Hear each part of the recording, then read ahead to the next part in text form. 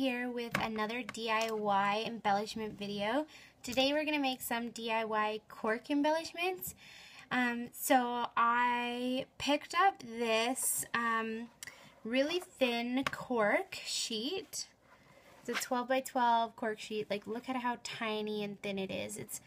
It's not thick, which is nice because then you can use these DIY cork embellishments for your project life, your planner, your scrapbooks, your cards, and it won't add too much dimension. So I got this at my local scrapbooking store, but I know that it comes from Kaiser Crafts, and it's a 12 by 12 cork sheet, and it comes with 2 of them. So I'm going to show you a whole bunch of different ways to make some cork embellishments. So some of the things I might be using are, I'm probably going to use some punches. I'm probably going to use some stamps, some pens. I'm going to definitely use some scissors. I might use some roller date stamps too, if that works well. And I'm probably going to use some StazOn ink for the stamping. And so I'm going to show you what I'm going to make, and then I'm going to give you a whole bunch of different ideas.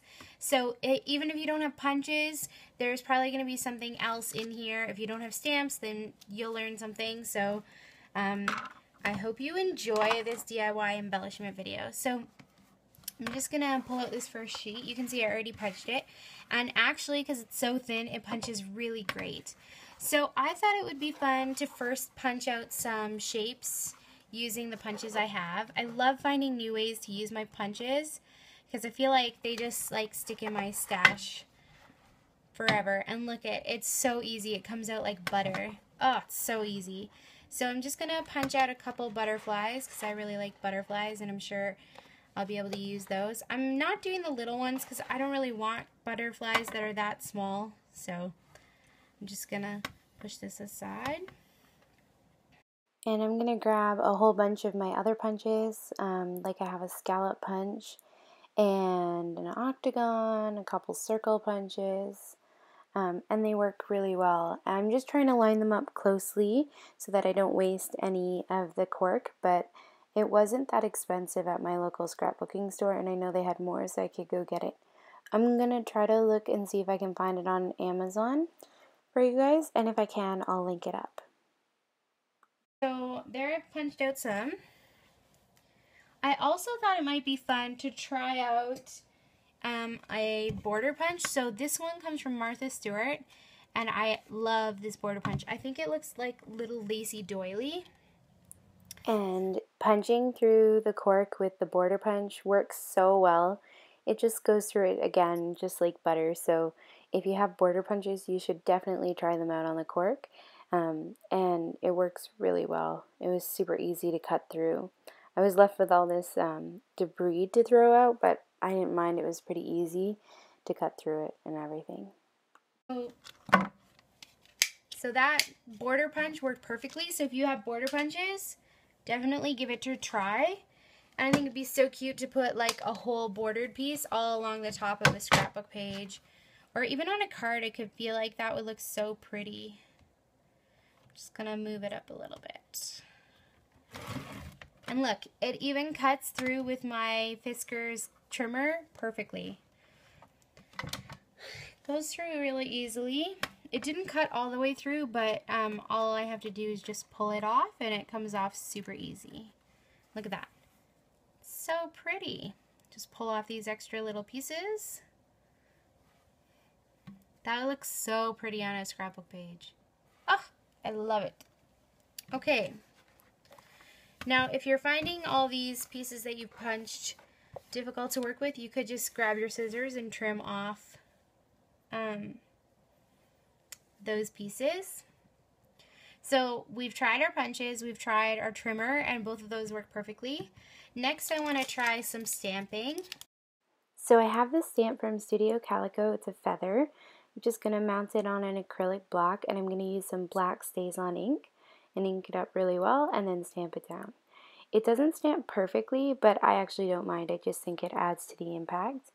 And I've found that the best way to stamp is to put a lot of pressure and then sort of like rock and roll the stamp like around, like push it down and put pressure in different places.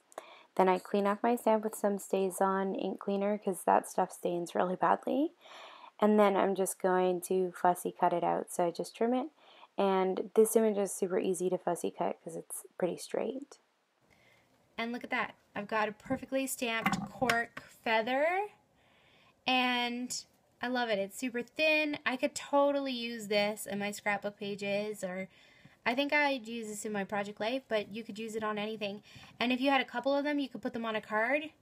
Oh, that would look so pretty. So I think what I'm going to do is I'm going to keep working, do some more stamped images on the cork and fussy cut them out. And I'm going to shut the video off for a few minutes and come back and show you what I've made. So see you in a couple minutes. Okay, so I've stamped and fussy cut a bunch of images, so I just want to show them to you. So I cut out some cameras, a coffee cup, some flowers, a couple geometric butterflies. I also did a couple of these like hello circles, and actually those hello circles, I think they were the perfect size for this, so I actually just punched them out instead of fussy cutting them, which worked really well. Did a pineapple and some orange slices or lemon slices, and then those leaves.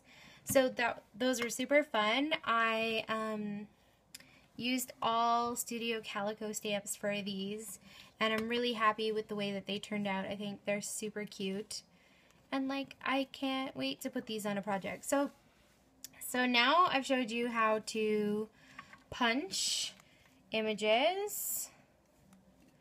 I've showed you how to stamp images. I've also showed you how to use a trim to create a trim. Now I want to show you some fun ways that you can just add some details to some of these. So I'm going to use this black Papermate Flare pen. It's sort of like a felt tip pen. And what you can do is you can add details to some of the things that you've punched out. So for example, it works really well. I think it's the felt tip works really well on the cork. It doesn't pierce it or anything, and it just lays the ink on top. So for example, you could add a stitch line around something that you've punched out. That looks super cute. And I feel like it just takes it to the next level. And then you could write a phrase on there like love. If you were really good at scripty fonts, you could do it in script. I'm not really good at that, so that's why I'm not showing you that. But if you were good at it, you could definitely do that, and I think it would be so cute. Look at that, that's so cute. Then I could add a little heart down here.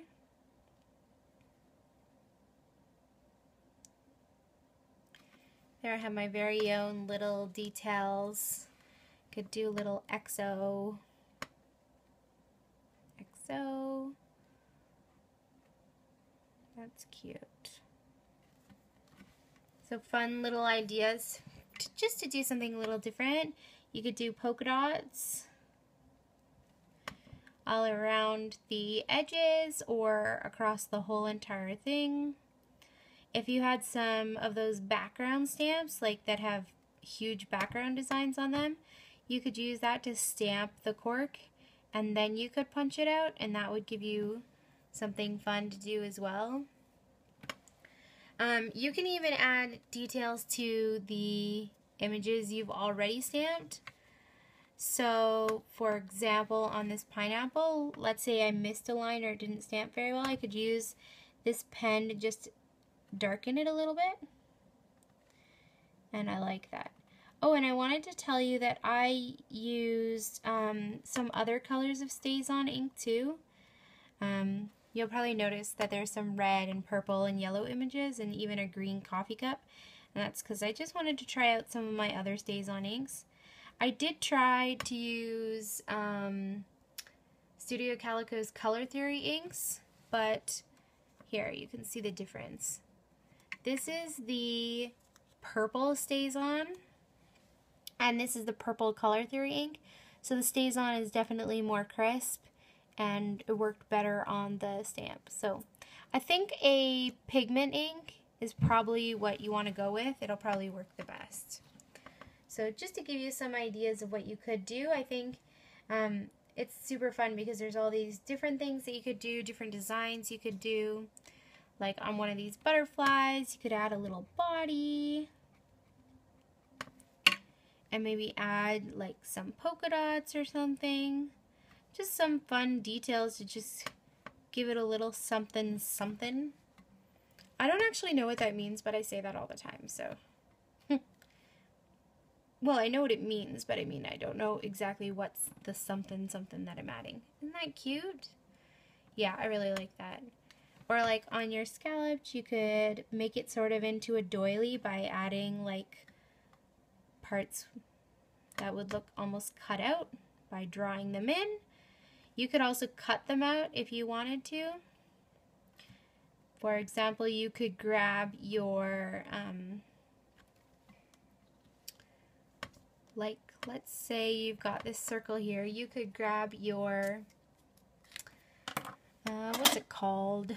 What's that called? Craft knife. That's the phrase.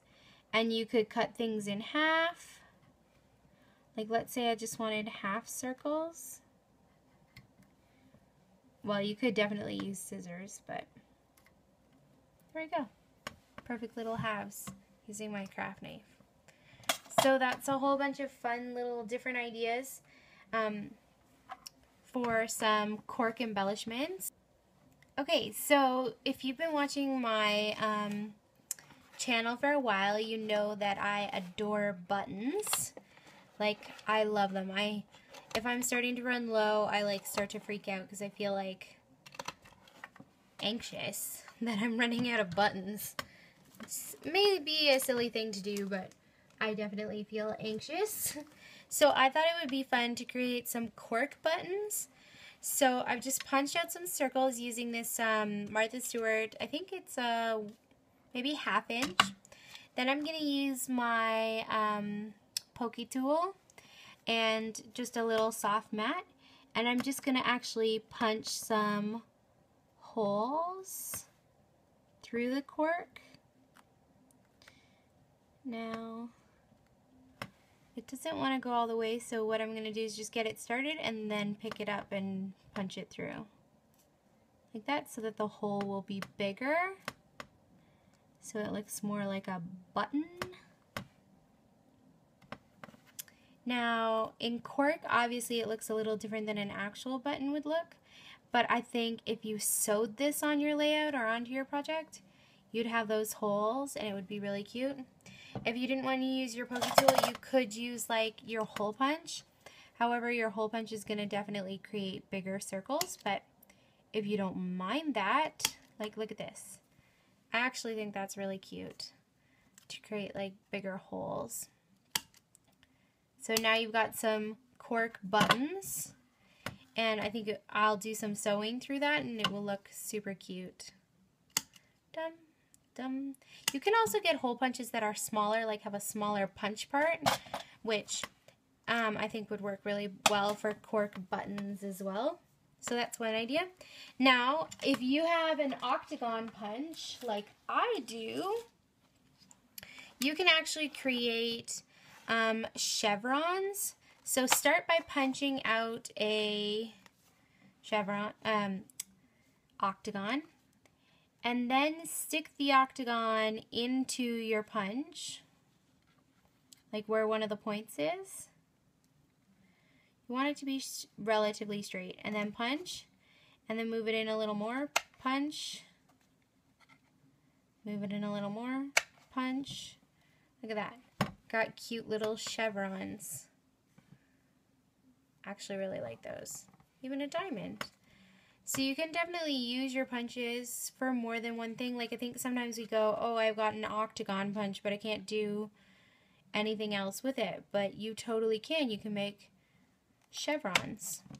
And then if you don't want your chevron to be so big, you can just grab your scissors, and since you already have the shape, you can just trim, and there you've got a cute little chevron. Okay, so that's another idea for what you could do with your little cork embellishments. If you had white stays on ink, that would look so pretty on cork. I don't actually have white stays on, but if you had it, it would work really well. What I do have, though, is I have some gel pens, like this pink one, which comes from Poppin' Gel. It was a gift from somebody, so I don't actually know where you get it. But you can draw on the cork with the gel pens, and they actually show up really well. So if you had like a white pen, I think that would show up really well on the cork too. So look at this. I'm just adding some stripes, something quick. Look at that, super cute. Just for a little pop of something. I also have like black gel pens. So this black gel pen is a Jelly Roll Sakura black gel pen. I'm just doing the other way, so it's sort of like a, what do you call this pattern? Not argyle. I don't know, crisscross. There you go. Little black and pink crisscross. But, I mean, you don't have to stick with that. You can do anything you want. You can even use, like, your stamped images and write words. Like on this one, I'm going to write photo bomb. Super cute. So it just gives you a whole bunch of different ideas, hopefully, for how you can make some cork embellishments. I mean, I've got written ones, stamped ones, plain ones, punched ones, you know, like all these fun different ideas. I love how you can come up with all these creative little ways to use your cork. So some other ideas is if you wanted to, you could get a pin or even a toothpick and stick your cork element on there, so you could have the cork element on a toothpick. That's another fun idea. So there's a whole bunch of ideas. I want to show you one more idea, so I'm going to shut off the camera and I'll be right back. So I thought it might be fun to try die cutting some of the cork just to see if it would work. So I have this Studio Calico craft die. There's a whole bunch, they're like nesting tags. So I'm going to try this. So I'm just going to rip a piece of this cork, line it up on the plate. Okay, just like that. I'm just going to move it to the side so I don't waste as much cork. Although, after all of these embellishments, I've only even used one sheet, so still can make a lot more. Stick it into my Cuttlebug, wind it through, pop, and sure enough, a perfect cork tag. That is so cute. Actually, I think I like these more than the punched images. So use whatever dies you have. Like I have all these different sizes of cork tags. So maybe I'll do a couple more in a different size. Hi guys. Okay, so I'm back. So using my cuddle bag, I was able to punch out all these fun shapes, like these tags from Studio Calico. This amazing scripty lovely word that came from a Heidi Swap die cut. The word friend. Now the lovely and the friend are super fragile, but they work perfectly, and I think I'd just be careful with them and stick them on a project and they look so pretty. And then I also cut out a couple banners using this craft die from Studio Calico. So I don't have a ton of dies, so that's why I didn't do a whole bunch of them, but oh my gosh, I'm so excited for how easy it works and how awesome it does. And really, like, it's so easy to cut through. Like, it wasn't stressful, it wasn't hard or like cranking it through. It works so well. So, guys, you have to try this. I'm so excited with how that works. So far, we've punched shapes, we've die cut shapes, we've stamped and fussy cut shapes. There's so many fun ways that you can use this cork. And if you wanted a specific shape, but you didn't necessarily feel confident like cutting that shape out. So like, for example, this arrow, what you could do is using the cork, you could lay the shape on, and I'm just using a wood veneer to like help me see where to cut. Then I'm just going to use a pen and outline the wood veneer. And this is a Sharpie fine tip pen, if you're wondering. Okay, just like that. And then I've got the shape, so I know exactly where to cut. So even if you don't have punches, you don't have a die cut, you don't have stamps, you could totally do this step. Just trace something, anything. It could be a cup, a plate, a toy, a wood veneer, anything that you want. Trace it, and then just quickly fussy cut it out. And the nice thing is that this arrow is super easy to fussy cut because it's all straight lines.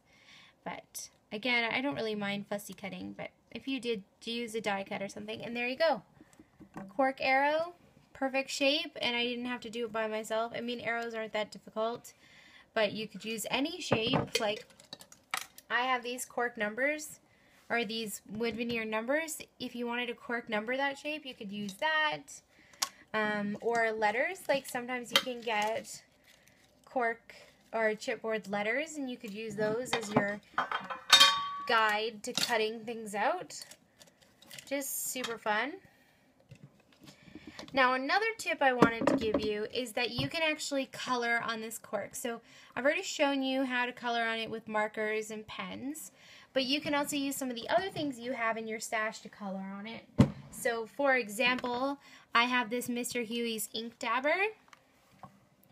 I'm just going to grab one of these pieces, so like this button that I made, and I'm going to just use the ink dabber to add some color. Now obviously it's going to get a little muddy because it's brown under there, so it's not going to be as vibrant as you would expect it to be, but just to give you a little color. It does suck it up, so you do need to do like a couple coats. But look at that. So you've got a bright color. You could if you don't have ink dabbers, you could always use your misters. So for, not misters, like mini misters or spray mists or whatever. So for example, I've got this lemon. Say I want to add some color. Just grabbing the nozzle of the different mini misters and using it to like paint in the section. So I've used some red, I've used some orange, and then I'm going to use some green. They did bleed together a little bit, but I didn't really mind. But if you didn't want them to bleed together, I would just let it dry. It's really messy, but I'm just going to go with it. Then I'm going to use a little paper towel to wipe it up. And there I've got this really cute colored cork stamped embellishment. And really, it didn't cost me that much money. I think I paid maybe $4 for this 2 sheets of cork, and I've got all of these embellishments, and I still have a whole other sheet, so I could just keep on making embellishments however long I want. Whatever I feel like I wanted to do, I could definitely do that, because they're super, honestly guys, I can't tell you, like, this, I don't think it could get any easier than this. I honestly don't. They're super fun, and you can do whatever you like. So thank you so much for joining me today. I hope you had fun and maybe learned something new. And I hope that you give this cork embellishments a try, because they're super fun and easy. I love punching them out and coloring them, stamping, using inks and my die cut machine, and I've got all these different fun pieces that I can now use in my project life, on my planner, on my scrapbook pages, on on cards. And I think it just adds that one little extra tip. So thank you everyone for joining me. I'm really thankful you're here. I hope I've inspired you to try something new. And I hope you have a lovely day. Bye!